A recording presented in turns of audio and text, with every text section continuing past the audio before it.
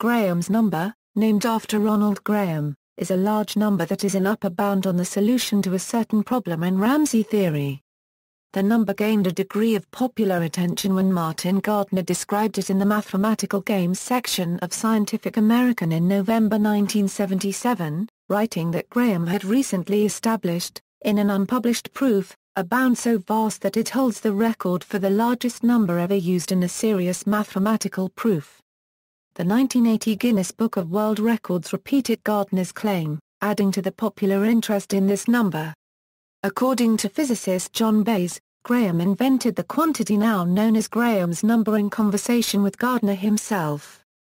While Graham was trying to explain a result in Ramsey theory which he had derived with his collaborator Rothschild, Graham found that the quantity now known as Graham's number was easier to explain than the actual number appearing in the proof.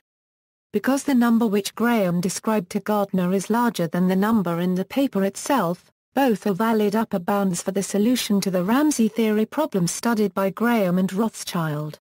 Graham's number is much larger than other large numbers such as a Googleplex, Skew's number and Moser's number. Indeed, like the last three of those numbers, the observable universe is far too small to contain an ordinary digital representation of Graham's number, assuming that each digit occupies one Planck volume. Even power towers of the form are insufficient for this purpose, although it can be described by recursive formulas using Newton's up-arrow notation or equivalent, as was done by Graham. The last 12 digits of Graham's number are 262,464,195,387. Specific integers known to be far larger than Graham's number have since appeared in many serious mathematical proofs. Context: Graham's number is connected to the following problem in Ramsey theory. Connect each pair of geometric vertices of an n-dimensional hypercube to obtain a complete graph on two n vertices. Color each of the edges of this graph either red or blue. What is the smallest value of n for which every such coloring contains at least one single-colored complete subgraph on four coplanar vertices? In 1971, Graham and Rothschild proved that this problem has a solution n, giving as a bound 6 a per mole currency n a per mole currency n, with n being a large but explicitly defined number, where in Newton's up-arrow notation. The number is between 4 a 2 a 8 a 2 and 2 a 3 a 9 a 2 in Conway chained arrow notation. This was reduced in 2013 via upper bounds on the Haliza-Jewett number 2. The lower bound of 6 was later improved to 11 by Jeff Ickshu in 2003, and to 13 by Jerome Barkley in 2008. Thus, the best-known bounds for n are 13 a per mole currency n a per mole currency n. Graham's number, g, is much larger than n, where this weaker upper bound for the problem, attributed to an unpublished work of Graham, was eventually published and named by Martin Gardner in Scientific American in November 1977. Definition: using Newton's up-arrow notation, Graham's number g is where the number of arrows in each layer, starting at the top layer, is specified by the value of the next layer below it. That is, and where a superscript on an up arrow indicates how many arrows there are. In other words, g is calculated in 64 steps. The first step is to calculate G1 with 4 up arrows between 3 seconds. The second step is to calculate G2 with G1 up arrows between 3s. The third step is to calculate G3 with G2 up arrows between 3s. And so on, until finally calculating G equals G64 with G63 up arrows between 3s. Equivalently. And the superscript on F indicates an iteration of the function, for example, far 4, n, a equals af, f, f, f, n. Expressed in terms of the family of hyperoperations, the function f is the particular sequence, which is a version of the rapidly growing Ackermann function a, n, n. The function f can also be expressed in Conway chained arrow notation as, and this notation also provides the following bounds on g. Magnitude. To convey the difficulty of appreciating the enormous size of Graham's number, it may be helpful to express a euro in terms of exponentiation alone. A euro just the first term of the rapidly growing 64-term sequence. First, in terms of titration alone. where the number of 3's in the expression on the right is. Now each titration operation reduces to a tower of exponentiations according to the definition. Thus, becomes, solely in terms of repeated exponentiation towers. And where the number of 3's in each tower, starting from the leftmost tower, is specified by the value of the next tower to the right. In other words, G1 is computed by first calculating the number of towers, n equals 3 a 3 a 3a. A 3, and then computing the nth tower in the following sequence. First tower, 3. Second tower, 3 a 3 a 3 equals 7,625,597,484,987. Third tower, 3 a 3 a 3 a 3a. A 3 equals a euro. A registered trademark. G1 equals nth tower, 3 a 3 a 3 a 3 a 3 a 3 a 3a. A 3. Where the number of 3's in each successive tower is given by the tower just before it. Note that the result of calculating the third tower is the value of n, the number of towers for G1.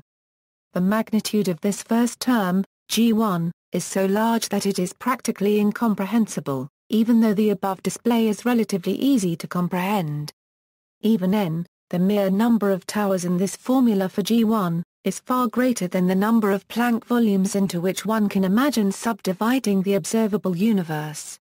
And after this first term, still another 63 terms remain in the rapidly growing G sequence before Graham's number G equals G64 is reached. Rightmost decimal digits, Graham's number is a power tower of the form 3AAN, so its rightmost decimal digits must satisfy certain properties common to all such towers. One of these properties is that all such towers of height greater than d, have the same sequence of d rightmost decimal digits. This is a special case of a more general property, the d rightmost decimal digits of all such towers of height greater than d plus 2, are independent of the topmost 3 in the tower. That is, the topmost 3 can be changed to any other non-negative integer without affecting the d rightmost digits. The following table illustrates, for a few values of d, how this happens. For a given height of tower and number of digits d, the full range of d-digit numbers does not occur. Instead, a certain smaller subset of values repeats itself in a cycle. The length of the cycle and some of the values are shown in each cell of this table. The particular rightmost d-digits that are ultimately shared by all sufficiently tall towers of 3's are in bold text, and can be seen developing as the tower height increases.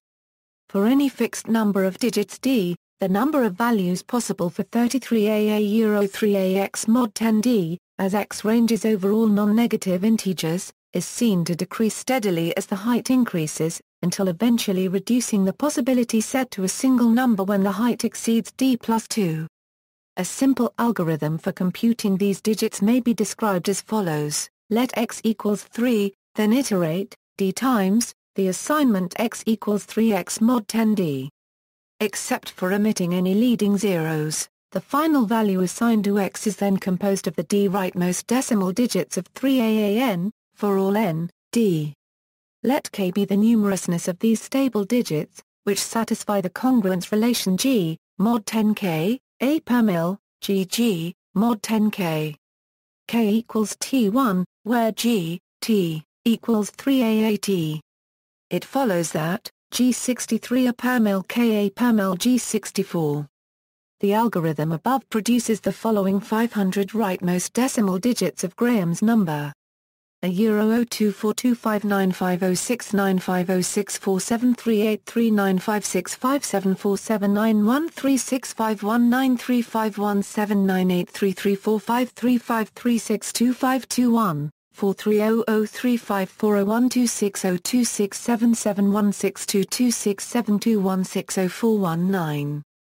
8106522631693551888780, 388144831465252646051071172000997092. 912495443788874960628829111725 063001303622934916080, 25459461494278325082924210209182589675350. 43086993801689249889268099510.